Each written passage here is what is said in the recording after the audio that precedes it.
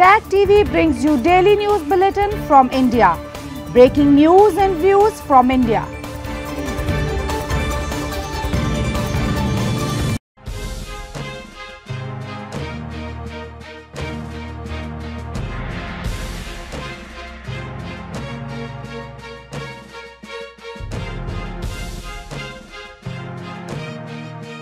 Good evening, welcome to South Asia NewsLine. I'm Akansha Parimu. Here are the top stories. Indian PM Modi inaugurates AIIMS Hospital, attends Kullu Dashera in Himachal Pradesh.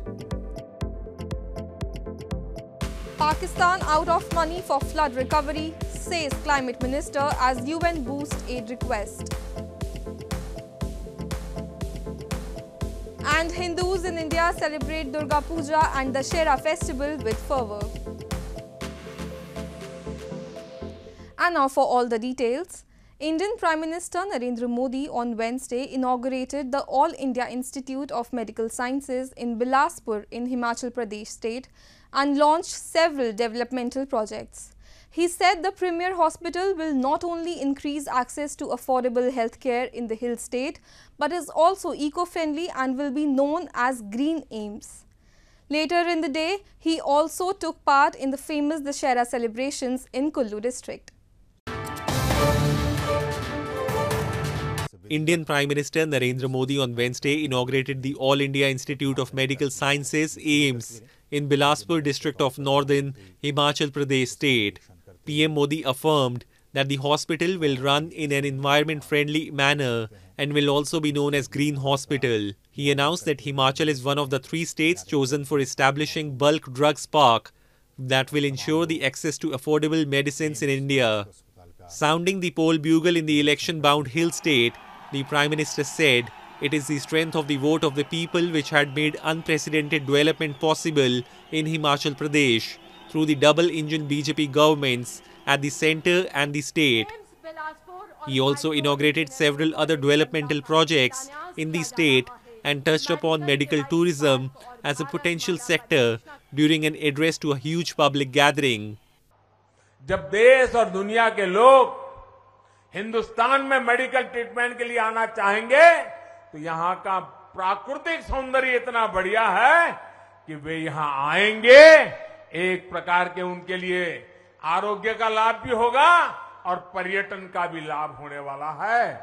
Later in the day, the Prime Minister attended the famous international Kullu Dashera event in Himachal Pradesh and witnessed the unique chariot processions of more than 300 deities. He became the first Prime Minister to attend the historical event. The highlight of the week-long festival is cultural and dance programs held every day, and thousands of tourists flock the hill town to witness the centuries-old celebrations. Security forces on Wednesday neutralized 4 terrorists affiliated to Pakistan-based terror outfits in 2 separate encounters in Shopian in India's Jammu and Kashmir. This came amid stepped-up security in the wake of Interior Minister Amit Shah's visit to the Union Territory. 4 terrorists were neutralized in twin encounters in Shopian district of India's Jammu and Kashmir on Wednesday, even as security was stepped up in the Union Territory in the wake of Interior Minister Amit Shah's visit. The police said 3 local terrorists affiliated to Pakistan-based Jaish-e-Mohammed outfit were neutralized during the anti-militancy operations in Drach area, while another terrorist belonging to Lashkar-e-Taiba outfit was gunned down in Mulu area in Shopian. Operations were still underway in the district till the last reports came in. Additional Director General of Police Vijay Kumar said the slain terrorists in Drach were involved in killing of policeman Javed Dar and a labourer from West Bengal. This came after 5 JEM terrorists were gunned down in similar encounters in Kulgam and Baramulla districts last week. Meanwhile, Interior Minister Amit Shah on Wednesday chaired a high-level meeting to review the security situation in Jammu and Kashmir. He also addressed a public rally in Baramulla district and laid foundation stone for several development projects in the Union Territory. In news from Pakistan, Pakistan's climate minister on Tuesday said that the South Asian nation is out of funds to spend on recovery from the devastating floods, urging international help at the UN launch of an aid appeal in Geneva. She said the country has no space to give economy a stimulus package, which would create jobs and provide people with the sustainable incomes. Pakistan's Climate Minister Sherry Rehman said on Tuesday that the country is out of money to spend on recovery from devastating floods and urged international help at the UN launch of an aid appeal in Geneva. Rehman said that the country has no space to give economy a stimulus package which would create jobs and provide people with sustainable incomes they need. She urged the developed world to accelerate funding for the ongoing domestic climate-linked disaster, terming it the meta-climate event of a century. She added Pakistan has already dispersed cash handouts worth $264 million to 2.47 million people affected by the disaster. This is the meta-climate event of the century, crossing all records for the whole world, not just for Pakistan. We've been looking for research that tells us where so many millions have been affected at one time and where so much ground has been covered. The scale of the catastrophe, as you saw, is more than existential. It is now a Rubicon crossed for all climate disasters. The United Nations revised up its humanitarian aid appeal for Pakistan fivefold to $816 million from $160 million as a surge of waterborne diseases and fear of growing hunger pose new dangers after weeks of unprecedented flooding that has killed nearly 1,700. The meeting was told that the UN has received only $90 million so far out of the $160 million previous appeal for aid.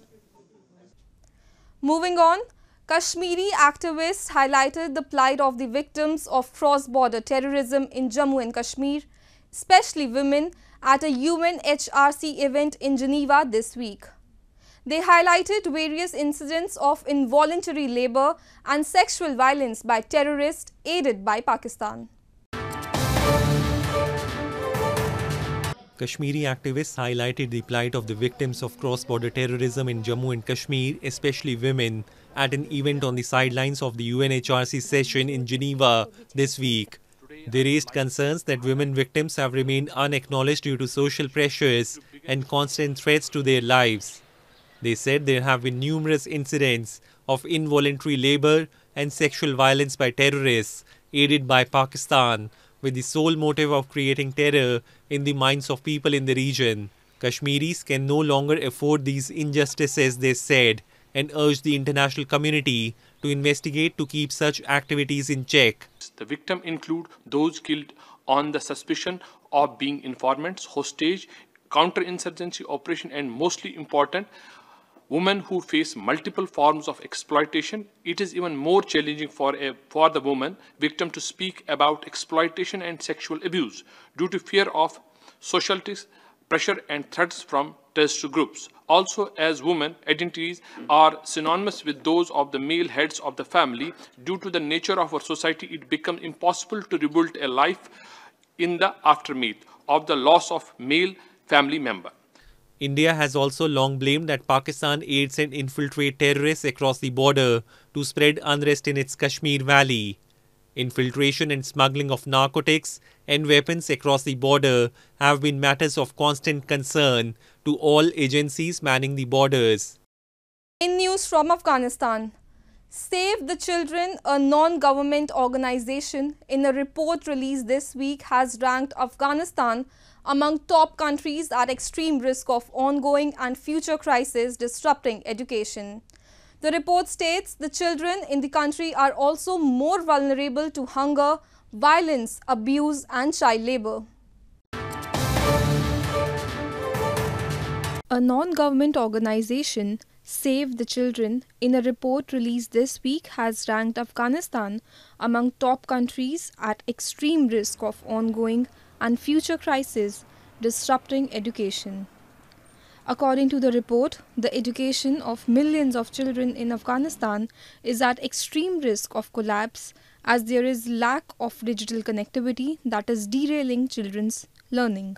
Afghanistan was found to have the highest level of risk, up from 4th place in 2021, which concludes that the education system in the country has worsened since the Taliban gained control over a year ago, which has jeopardized children's future, particularly girls.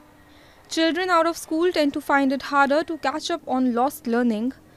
They are also more vulnerable to hunger, violence, abuse, child labor and child marriage in refugee camps and war zones, the report states. In March, the Taliban made a U-turn on a promise to open girls' high schools, and thousands of women have been pushed out of the workforce because of tighter restrictions and Afghanistan's economic crisis. The Taliban say that since March, they have been working on a way of opening girls' high schools in accordance with their interpretation of Islamic law. The international community has made ensuring human rights, especially rights of girls and women, as key demands for any future recognition of the Taliban administration. Afghanistan's assets, which have remained frozen due to sanctions, have severely hampered banking, business and development, leading to greater insecurity, poverty and isolation. Sri Lanka's tourism minister informed the parliament that the government will be introducing a fuel pass to foreign visitors with effect from Wednesday so that tourists can refuel from any filling station. The island nation has been reeling under a major economic crisis that has created acute shortages of food, fuel and medical supplies. Sri Lanka's tourism minister Harin Fernando said that the island nation is planning to introduce a fuel pass for foreign travellers visiting Sri Lanka, and it will be in effect from Wednesday. Speaking during a parliament session, Fernando said the tourism ministry in coordination with Power and Energy Ministry will issue the new fuel pass system for tourists. Foreigners will be able to refuel from any filling station, he added. Dwindling foreign exchange reserves to fund imports have intensified Sri Lanka's crisis, causing acute shortages of food, fuel and medical supplies and the further blowout in the cost of living. The government had introduced the National Fuel Pass QR code system in August to disperse fuel supplies to the public. The country's economy shrank 8.4% in the quarter through June from a year ago in one of the steepest declines seen in a 3-month period amid fertilizer and fuel shortages. The island nation entered into a staff-level agreement with the International Monetary Fund last month for a $2.9 billion bailout, but has to figure out how to restructure its heavy debt load before funds can be dispersed. Women across India participated in Sindoor Khela or Vermilion ceremony to mark the conclusion of the Hindu festival of Durga Puja. It is believed that the ceremony is an expression to bid farewell to goddess Durga, who is worshipped during this time at homes and special congregations. Hindu women in India's West Bengal state celebrated Sindoor Khela or Vermilion ceremony to mark the conclusion of Durga Puja festival dedicated to goddess Durga. Dressed up in ethnic red and white Bengali saris, women offered vermilion at the feet of the idols of the goddess and then smeared each other with vermilion, wishing long life for their husbands and peace and prosperity in the society. It is believed that the ceremony is an expression to bid farewell to goddess Durga, who is worshipped during this time at homes and at special congregations. 4 दिन तो बहुत enjoy किए, आज दुख का दिन है, आज माँ जा रही है, जितना भी सिंदूर खेल ले फिर अगले साल के लिए वेट करना पड़ेगा, जो माँ फिर आएगी फिर वो एंजॉय होगा, मगर ये बहुत दुख लग रहा है जो माँ चली जा रही है. The annual 4-day-long festivities of Durga Puja mark the victory of goddess of power Durga over the evil buffalo demon king Mahishasur. The festivities conclude with immersion of her idols in water bodies as devotees bid farewell to the warrior goddess. We have been playing this for generations now. My grandmother, my great-grandmother have been playing this for the happiness and prosperity of the family, of our husbands, of our, everyone in the family. This is all for them that we are playing. Durga represents power, the feminine force which guides and destroys all the evil from the earth. Elsewhere, the occasion is also marked as Dashera, the day when Hindu Lord Rama defeated demon king Ravana and rescued his abducted wife Sita.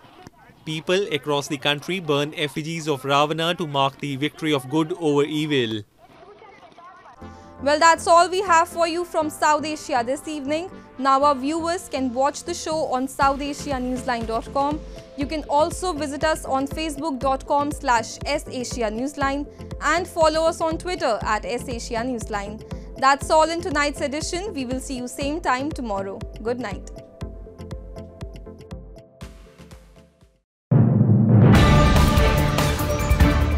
Tag TV brings you daily news bulletin from India. Breaking news and views from India.